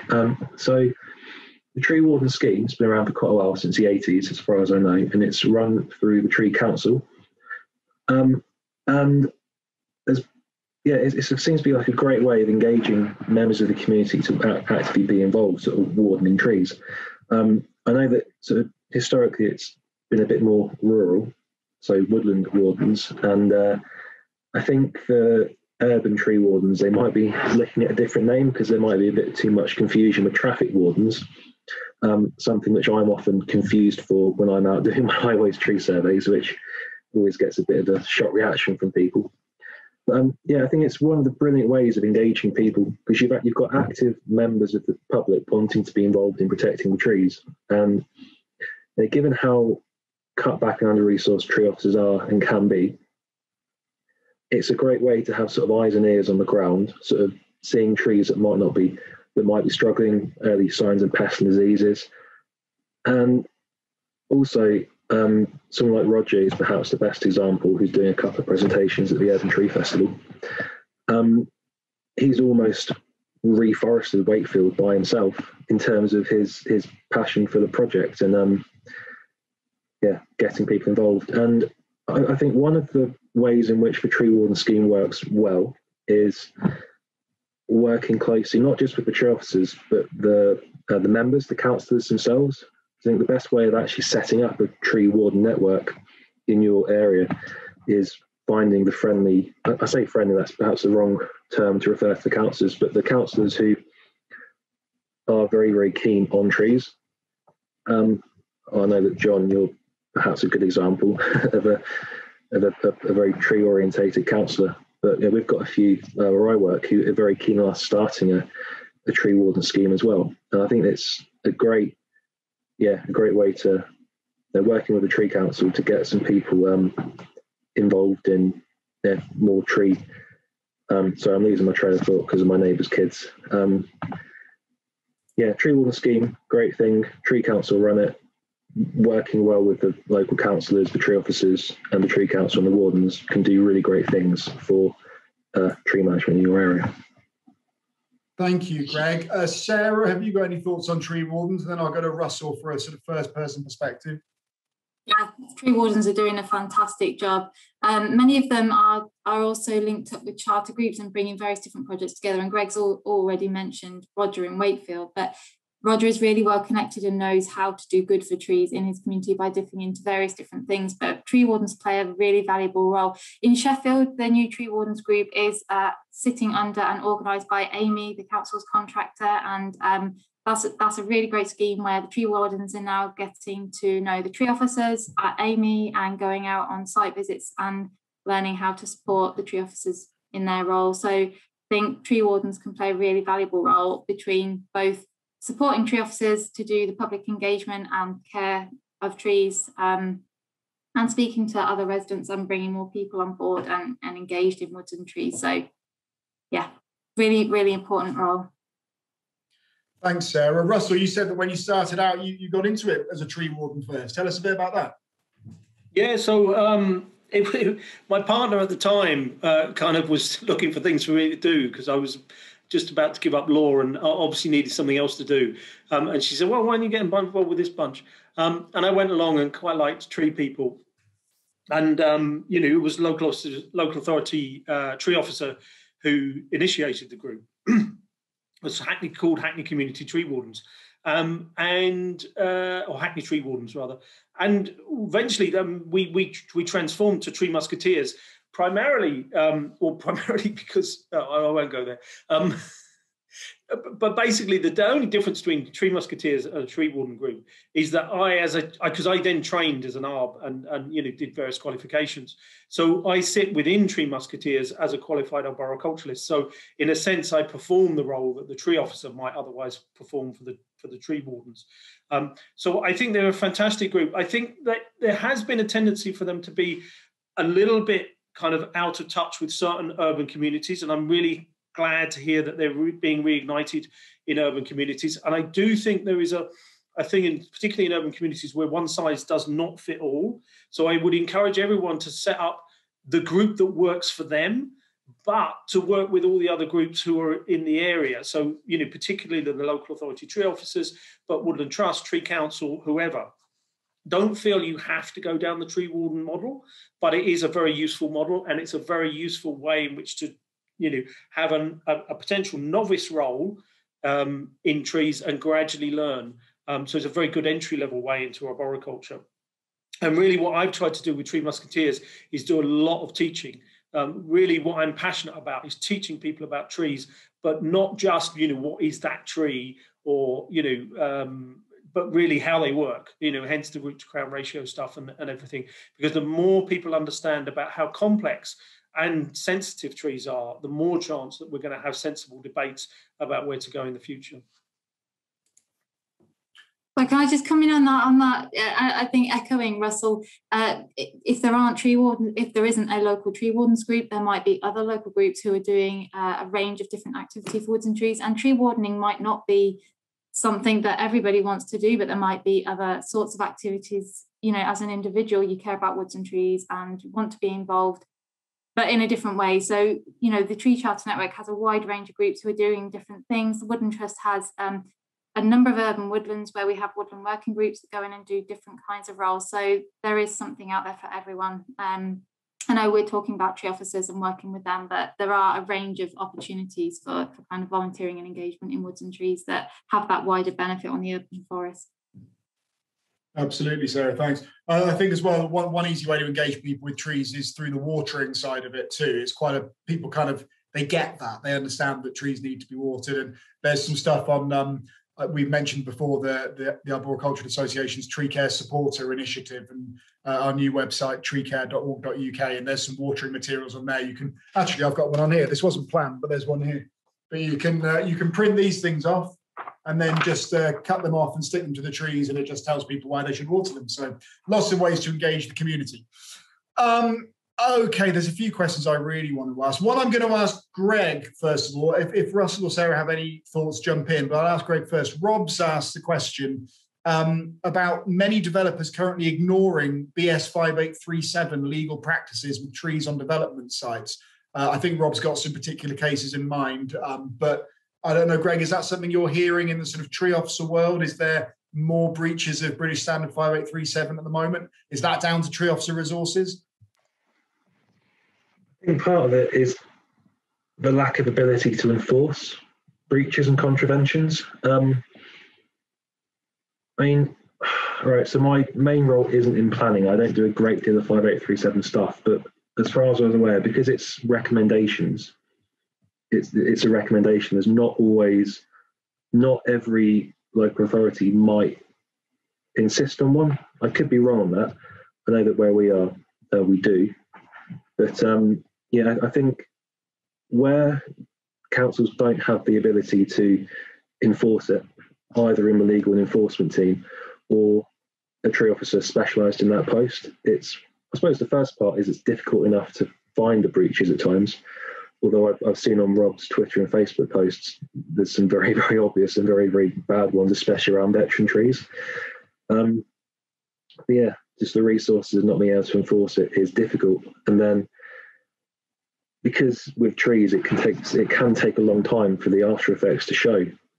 It actually proving that development, that breach of the guidance is what caused it can be very, very difficult. And I've sadly heard of too many cases where the enforcement team has just chosen not to pursue it, either because of resources or they just don't think it's a case that they can win because the developers are pretty more powerful in many instances.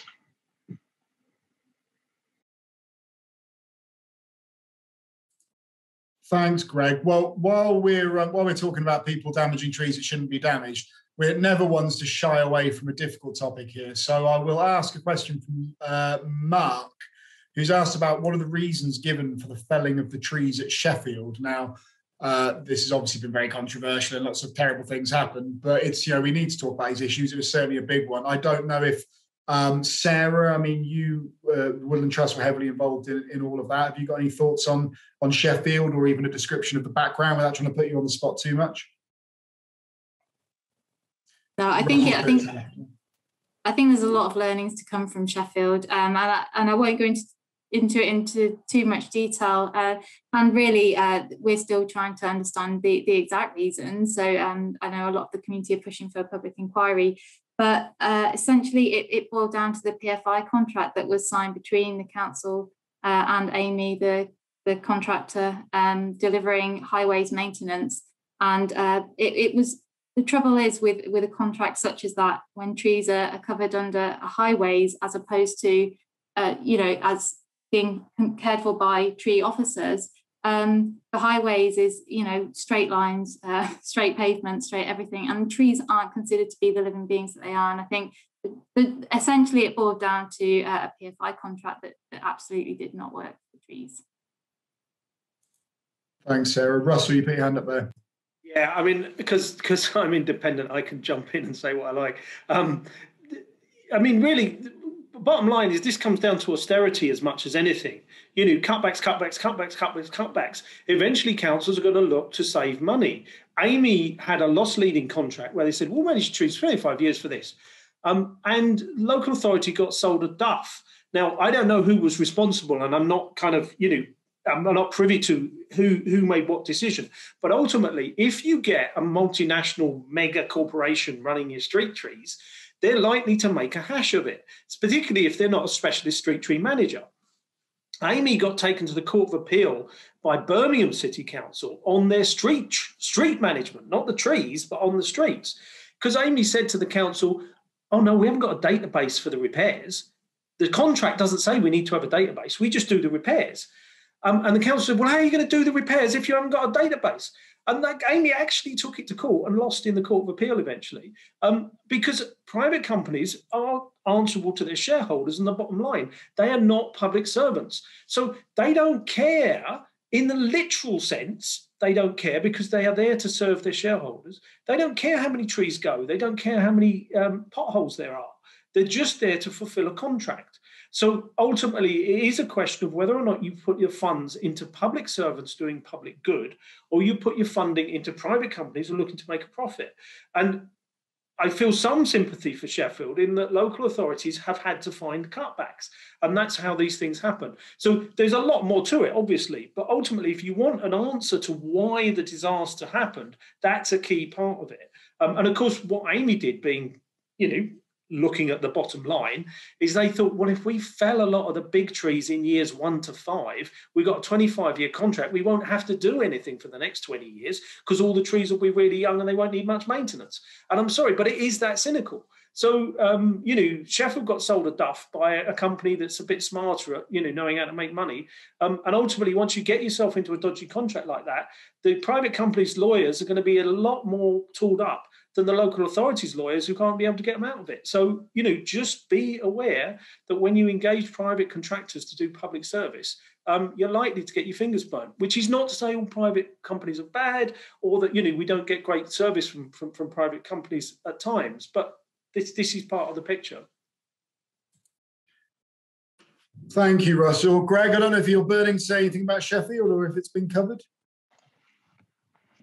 I can't add anything of any substance given what Sarah and Russell have said, so I'll pass on that one. Other than I'm glad that the situation is resolved and they've now got a much better system in place.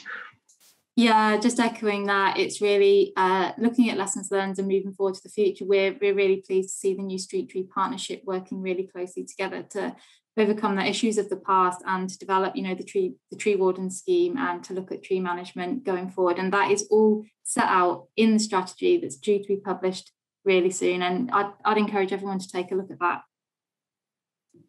Thanks, Sarah. And ironically, that I'm not saying this makes it a good thing, but I think there was so much attention on Sheffield that it's actually focused the minds of many other local authorities around the country who've realised that actually trees can really kick off in a big way. And weirdly, it might have kind of helped in some ways. That's not to take away from how terrible it was, but who knows? I was going to say something else as well, but I've completely forgotten. Just echoing that, John. I think that there definitely has been ramifications elsewhere, both in terms of communities standing up for the trees, but that wider recognition of how trees are managed and elsewhere. And I think the way that Sheffield has opened up the conversations on trees and tree management ultimately is definitely a really valuable and a good thing. Thanks, Sarah. And also that gave me time to remember what I was going to say, which I think is important, which is that what was going on in what we sort of say the Sheffield thing was very much isolated to the highways contracts. And there was a lot of good work being done by a lot of people in other parts and other departments of Sheffield And to have the whole thing sort of tarnished by the same brush is a little bit unfair. The word Sheffield shouldn't be synonymous with bad tree management, because there's a lot of people doing great things in Sheffield, and we shouldn't let them get sort of tied up in all of it. Absolutely, John. Community forestry is absolutely fantastic and has been for a long time in Sheffield. And I think that's one of the really exciting things about the Tree Vitalise project that is now developing. It's crossing the boundaries between street trees and community forestry, and doing a lot of vital work and continuing the great work that Sheffield has always done. So the new street tree strategy is a kind of sits alongside the wider tree and woodland strategy for Sheffield. And it is sad when how in Sheffield the whole of Sheffield got tarnished with the kind of street tree issue. But no, there's real great work going on, and and ultimately I think it comes back to that trees and people connection. And Sheffield has always been engaging people in its wider woodlands and trees, but it's that recognition that people need engaging in their street trees as well. Those street trees are right outside people's windows. It's not just about going out to a lovely woodland and a park or planting a tree, in a field. It's all about the trees that are close to people, and often those are the ones that people are most emotive about, feel passionate about, and care about. And just a small example is a lady who contacted me who had some trees heavily pollarded on her street and outside her window, and she was actually quite distressed. It completely changed the look of her street. And when I contacted the local tree officer to check on how my reply was going to be received, it was almost like, well, why is this person questioning my management decision on those trees? And I think so. The communication's got to come from both sides, especially when it comes to street trees. And it being in my position, I could say, well, this person clearly cares about the tree that's outside her window.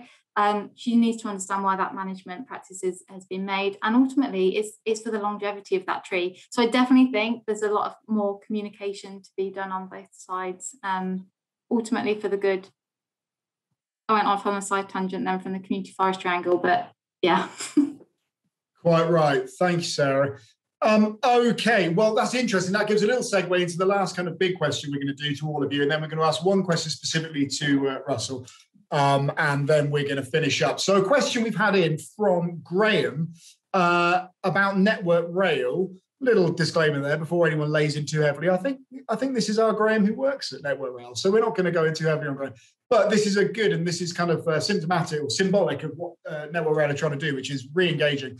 Graham's asking, what's your one key item of advice for Network Rail in developing their community engagements? There was a bit of a problem recently, Network Rail felling a lot of trees that a lot of people got upset about, and that kind of kicked off a bit. Network Rail now looking to really improve their community engagement. What sort of one tip would you give them? Greg, I'll come to you first, then I'll go around to the others. I'll start this off by saying that I've never worked in utility arboriculture, and I haven't had a great deal of work with Network Rail, so there's probably a lot that they have to deal with that I have no knowledge of. But one of the biggest complaints that I see is large-scale tree work happening during nesting season. And I don't know, well, I know that there's a lot of work that has to happen all year round, because, if a tree falls on the railway line, that's just a huge disaster. And as a regular commuter, it ruins my day. But, the landowner is going to have a big problem themselves. I would say, communication. More than just sort of letter dropping, be it working with the local tree officers, the local planning department, the local councillors, or the local community groups to really sort of get the message out there, because a lot of people don't know why the tree felling work happens on Network Rail. I certainly don't know a great deal about it, even being in the industry, because I've never worked in utilities, so I don't know the full story. I'd say, trying to communicate that message as much as possible. And then if there are concessions that can be made, such as avoiding large-scale work around nesting season, because I do the Bedford-St Pancras line every week, and there's been a huge amount of work going on. A lot of pollarding work, which is actually creating quite a lot of really good standing deadwood habitat that's set back from the railway. So actually it's still creating quite good habitat for the future. But there's been a lot of blitzing work going on. And like I said, I don't know the reasons why, even being in industry. So I'd say communicating those reasons. If it's for safety, then making it abundantly clear. But if there are some small concessions that can be made, then perhaps looking into that as well. Thanks, Greg. Sarah?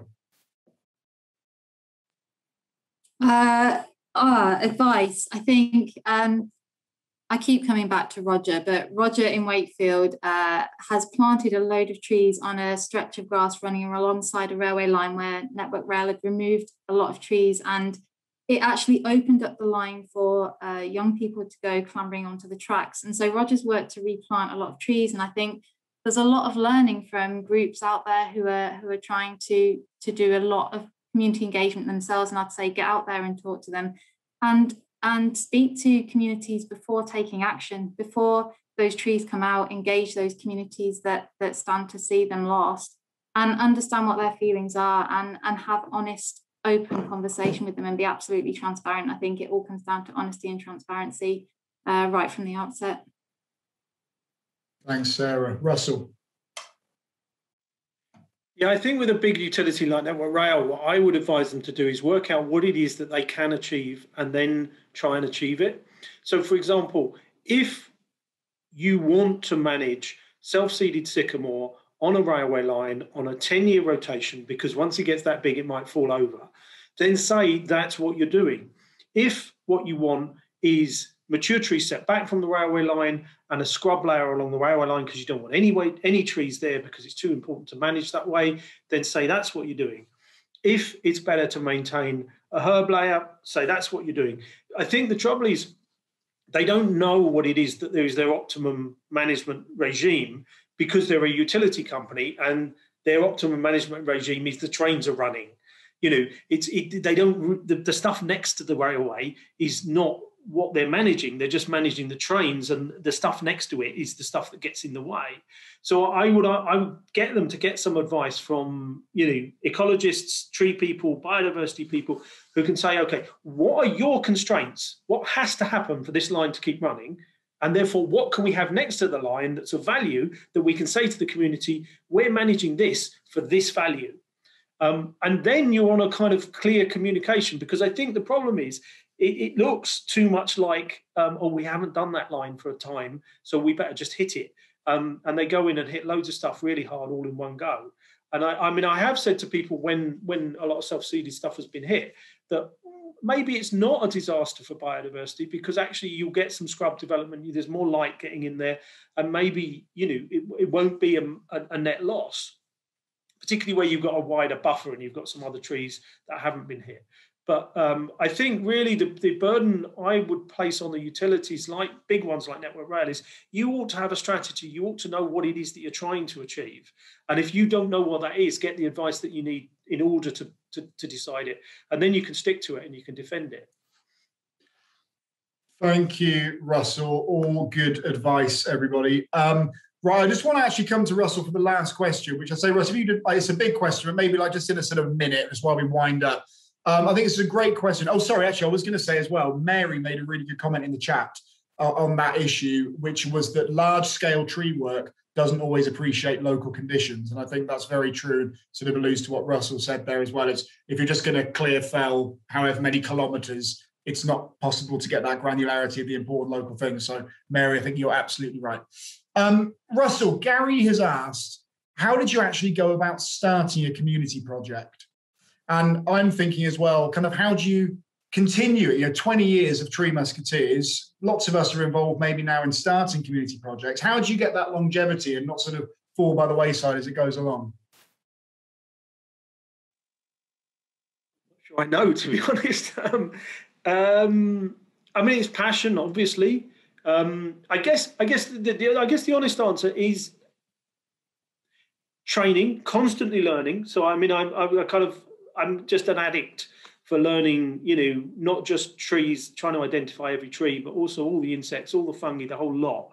So I'm always kind of pushing myself to learn. So that's one of the things that keeps you going. But to be honest, another driver is knowing what's wrong. And you kind of see things happening. You see, oh, God, those trees have been planted again and they're going to die again. I mean, literally, I have seen rows of trees get planted 3 times. And each time they've just died because no one went back and watered them, or they got trimmed. so part of the driver is like trying to make the change. And I mean, recently I had a conversation with some people who were saying, you know, oh, I complained about this a year ago and it's still not changed. And I said, well, I've been at this for 20 years. We're making progress. I think it's important to understand if what you're trying to achieve is significant cultural change, it is going to take time. It's not going to happen in a week, in a month, or even a year. It takes a long time to turn around councils, to turn around issues. But the big thing that's just really in our favor now is the political climate has completely changed. Climate crisis, biodiversity crisis, you know, the agenda is around trees and is around ecology. And I think the responsibility on us now is to manage that responsibly in the sense of there's a big push for thousands, millions, billions more trees. And billions more trees are not the solution to climate crisis. You know, there are much bigger political issues such as fossil fuels and reducing energy that are much, much more important than planting billions of trees. It's good to plant trees if they're in the right place and you're planting them well. But if you're planting trees just because someone's giving you a shed load of money to do it and you put it on acid grassland or, you know, other valuable habitats, then you're actually having a negative impact. So I'm not sure I'm answering your question, but I guess the thing is I'm a campaigner. I'm passionate. I like advocating things. I think the key to longevity is communication skills and partnership building. I guess if I'm really honest, the early years were more me being angry and shouting at people, and the later years have been more, you know, good development of partnerships. And I think, you know, you do go through that learning curve of seeing something, being angry about it and wanting it to change, and then realizing that, you know, whether you were right or wrong in the first place, and you may not even have been right in the first place, that it takes time to kind of gather all the evidence together and make things safe. And still, you know, the Happy Man tree got felled in December, you know, so it's not like everything's perfect in Hackney. But I would just encourage people to follow their passion. If you're passionate about something, and you're reasonable, I mean, you do have to temper the passion a little bit because you want to work with people. There's only so much you can do on your own. And partnership building, I think the world is a fantastically changed place in many respects. I mean, I think Sarah's role at Woodland Trust sounds absolutely fantastic, that she's got that brief to support and help groups. And likewise with tree officers, you know, I'm hoping that their role is great, is more widely recognised now. And there are literally thousands upon thousands of people who want to help right now. And it's finding opportunities where they can do stuff. And a lot of people just want to be told what to do. They want to be told, oh, go plant that tree there now. But other people have got, you know, much more nous, and they'll do the fundraising, or they'll do the website, or they'll do the community organising. So I'm sure I haven't answered your question at all, but it's the best I could do, I think. You've answered a question. No, it's perfect. Thank you, Russell. And just one comment I'll touch on very quickly from Arno, who said, brilliant presentations, good insightful discussions afterwards. It's just rather frustrating that working in a local authority often feels like being between a rock and a hard place for us at the coalface. Well, it is a rock and a hard place situation, Arno, but you're doing a great job and you're fighting the good fight. So keep it up. Right, we're now going to we've got a minute left. We're going to rush through. There's one question I've got to ask you. I want a one-word answer. I'm going to go around. This is rapid fire. What is your favourite urban tree? Is it sweet chestnut or horse chestnut? People need to know how to vote. Greg? Sweet chestnut. Sarah? Oh, that's difficult. Horse chestnut. Oh, decider. Russell? Sweet chestnut, I'm afraid. Heartwood. Everyone go and vote sweet chestnut. Right, we have now got one last question. If your question wasn't asked, if you feel dissatisfied, if you're upset, please email me, john@trees.org.uk, and I'll try and make sure your question gets to the right place. All of our presenters get sent the chat log and all the Q&A and everything, so that's fine. So the final question is, what is your favourite tree-related book or something-related book? We've got a pretty wide brief here. Greg, go.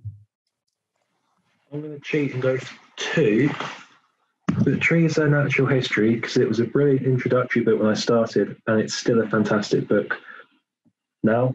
And Trees Their A Lifespan Approach is also a fantastic publication, which you can get as a free PDF online. You can't get a hard copy. Yeah, 2 wonderful books full of information that are really useful all across your career. I absolutely agree with both of those. Thanks, Greg. Sarah? Mine is really hard, and I really struggle to get a favourite. So I'm going to share the one I'm reading at the moment, which is Living with Trees by Robin Walter. Just a really great read, and lots of interesting content on every aspect of living with trees and caring for trees, and really enjoying it. Thank you. And finally, Russell. I'm now going to show off what a real tree nerd I am, because my favourite book, it's partly because I haven't got all my books with me, so I had to grab one that's here. But it's the Sorbus Trees of the UK, White Beam Thorns and Service Trees of Britain and Ireland. It's a BSBI publication, British Botanical Society of the British Isles. It's the only book that will help you identify all the Sorbus trees in Britain. There's lots of micro species and they're really tricky. I'm not sure if it's still in print, but if you can get hold of it, if you like Sorbus, white beams, that bunch, this is the book to have. It's a little bit tree nerdy and specialist, but lovely. Russell, in what is a very congested field, I think that is the geekiest answer we've had so far, and we all love it. That's brilliant. Thank you. I'm sure everyone now kicks off saying, what book was it? We don't know. Drop me an email. I've jotted them down and I can let you know what it is. There we go. Well, look, I think we're done. That's it. What a great evening. Thank you to our speakers. You've all been marvellous. That was absolutely brilliant. Inspirational stuff for your great answers to all the questions as well. Thank you to everybody out there in webinar land watching us. Your support is appreciated as always. Hopefully we'll see you next week for Tracy Chevalier and Jonathan Drury, which should be a really interesting one as well. Go and check out the Urban Tree Festival. Go and vote in the Urban Tree World Cup.